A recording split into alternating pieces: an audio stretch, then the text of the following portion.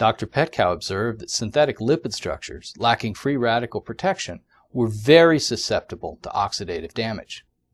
This observation provides yet another model for a pathoinhibitory effect of medicine rocks on cell wall deficient or CWD pathogens.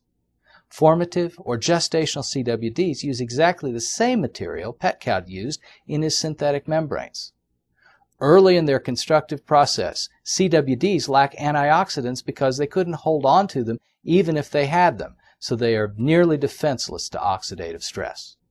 As a result, the formative shells are fragile like Petkow's synthetic ones, so a small amount of oxidative stress inflicts disproportionate damage.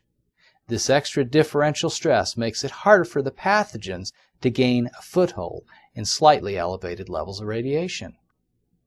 The combined effects of Petkow peroxidation, beta antioxidation, and lipid snakes make it pretty hard for the bugs to build houses. From the bug's point of view, the combined adverse influence of these factors is like building a house out of snakes and a hurricane under a fire hose. Without shelter, the bugs remain exposed and vulnerable to the immune system.